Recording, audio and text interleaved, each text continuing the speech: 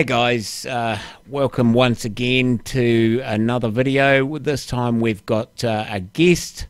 I'll just put him up on camera. There he is, Zane Maxwell. And we are doing a tasting of his Strat Memorial Day brew, which was the Strat Amarillo S.M.A.S.H.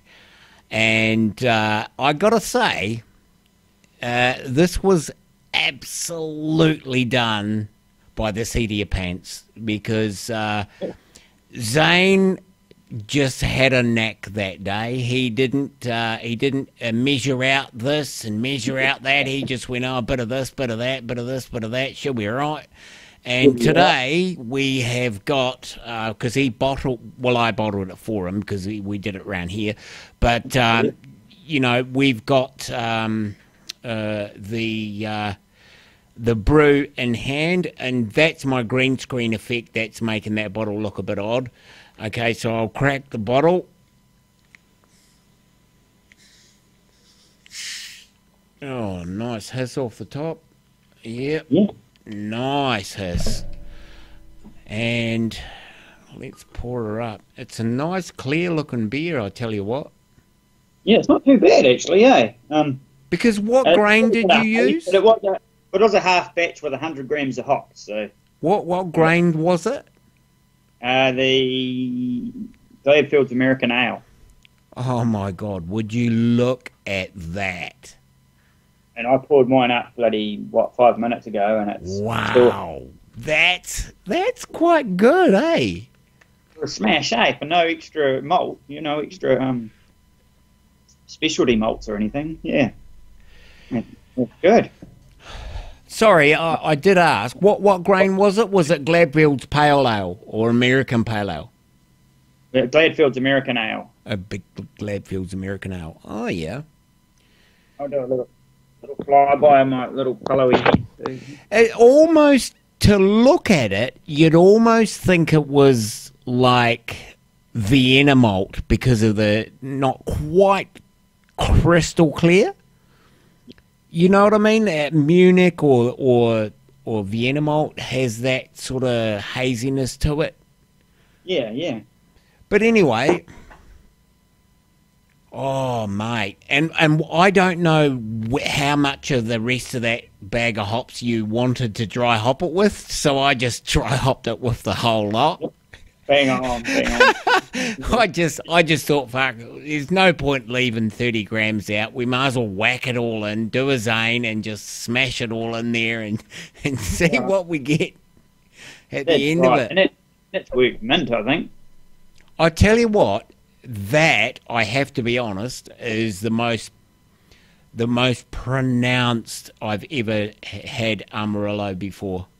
Yeah, no, I'd have to agree with you, actually. Because Amarillo is not one that really has, it's got to be in bucket loads for you to have it stand out above sort of like Cascade or Centennial or anything like that.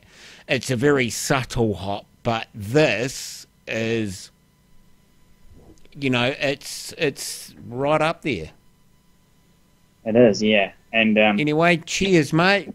Put your glass up against mine. Yep. Cheers. Cheers, mate. Cheers, everybody. Cheers to Strat.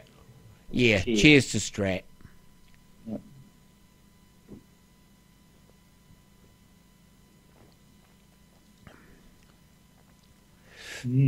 Yum. I tell you what, mate. That... See, didn't I say to you, did I not say to you when we were brewing that day, did I not say to you when you were chucking this in and chucking that in, didn't I say to you, I said, mate, you'll be bummed if this turns out to be a cracker because you haven't got an official recipe. And you said, it'll be all right. Remember what I said? And then we're going to have to go back to back and save and get one of those peanut butter and raspberry or whatever, that peanut butter and jam. I tell you what, you put me onto a lovely beer that day, because I've had that peanut butter one since, and I tell you what, the trick is you've got to let it come up to nearly room temperature for the peanut butter to stick out. Otherwise, it's lost in there. You pretty much get a mix of what the fuck is this? It's nice, but I can't pick out what I'm getting.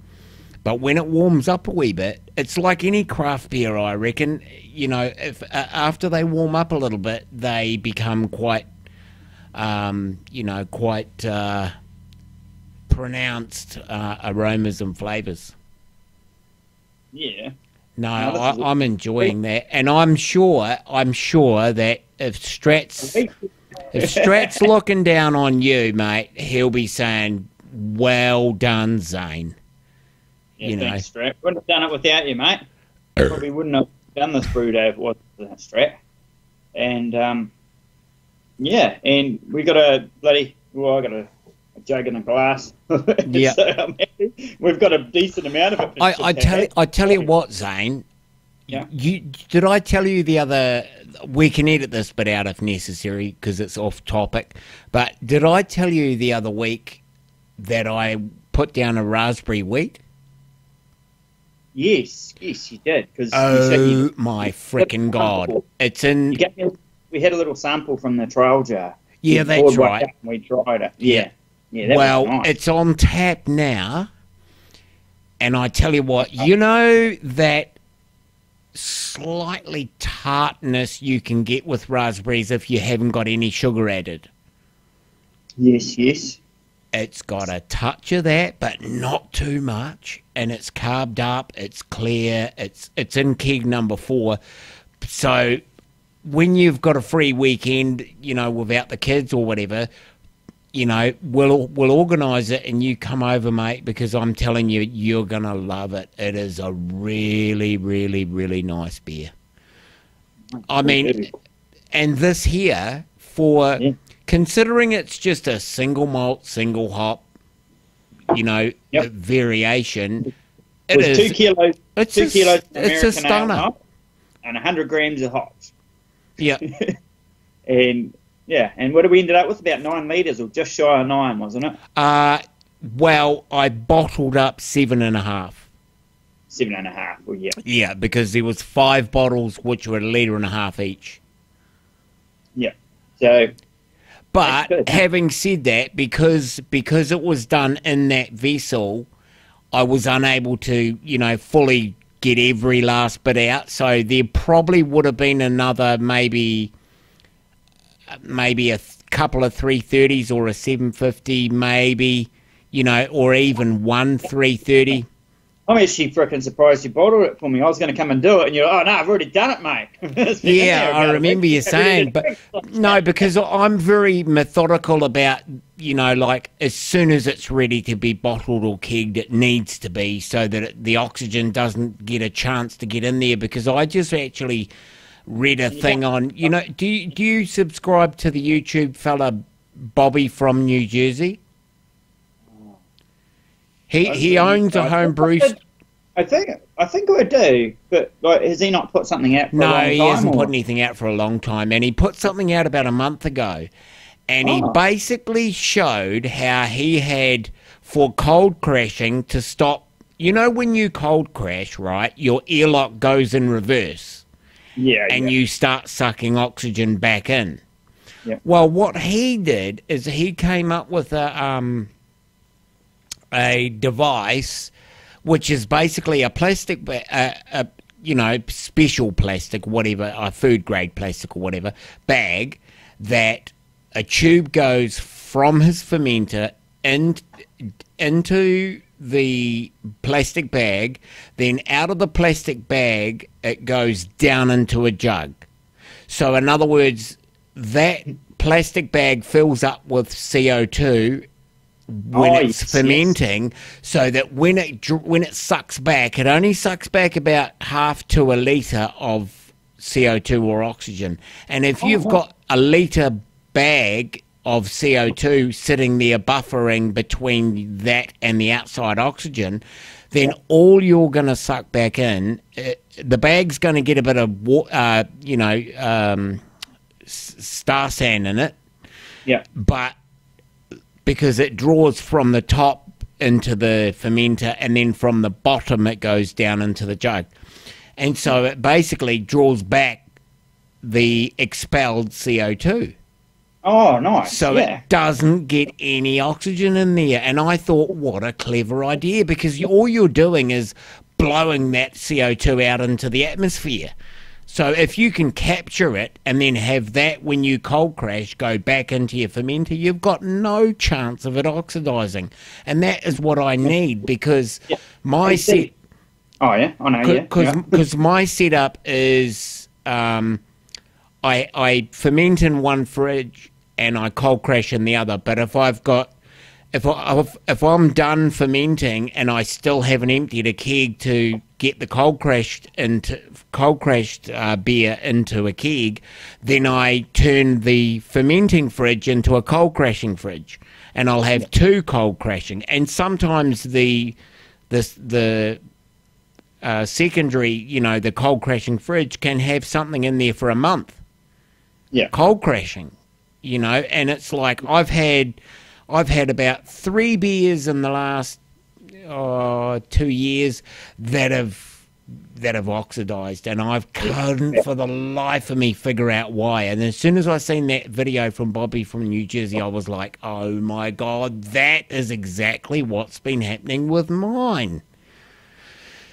Cool, because the last time it happened to me was actually my last time I brewed this for Strat was an Amarillo S.M.A.S.H. And I did the same thing, but I had a again, another sort of homemade vessel. It was a 10-litre bucket, but a food grade one. Yeah. But I just snapped the lid on, like it had no hole in it, so I thought it would seal, and it did, and everything, kind of, like the bucket sucked in and stuff when it was cold crashed. But obviously, as soon as I opened that lid, it just sucked in the frickin' air. Yeah, and that's where it's come. But anyway, I'll tell you, I don't know if you've seen me a couple of years ago when I was in Ashburton. I came up with this brainstorm, and it was similar to what you're talking about with the bag. It was like you get a 1.5 litre bottle, right? You put 2 holes in the top, so you have your blow-off tube going into this one. Yeah. Right, and that can go right to the bottom, and then you have another blow-off tube coming up into here, into another little, like a little bottle. Yeah. Like a little with bottle, star sand in it.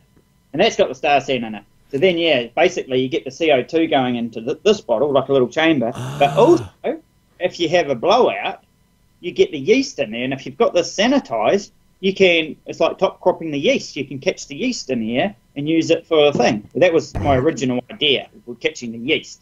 But it would also catch the CO2. Yeah. I would say that would actually do exactly the same thing as Bobby's idea. The only difference is the bag would be a little bit better because it's more malleable. It's more flexible than, you've got a plastic bottle that's formed into a shape, whereas a plastic bag, you can screw it up into a little wee ball, you can blow it up into a big bag. You know what I mean? It'll easily inflate and deflate, whereas a bottle will have a little bit of resistance when it's deflating. Yeah. Oh, yeah. But it's the same idea, and sort of idea, but it's the same idea, and catching the yeast, and it would have that CO2 bubble over it, that CO2 blanket on top. So when you screwed it up, you're pretty safe to put it in the fridge or whatever. Yeah, but but that's genius, with the bag. Yeah, when you think about it, because it can come in and out. Yeah. But no, this is good. This is good. This is a real craft beer, right? It is. It absolutely is, mate. I have to be honest with you. If I had a brewed just for myself, if I had decided to make an Amarillo S.M.A.S.H. and I did this was my result, fuck, I'd have been happy as hell. I would have been really quite chuffed with that, because we had everyone around the world watching us too, didn't we? Yeah, we did.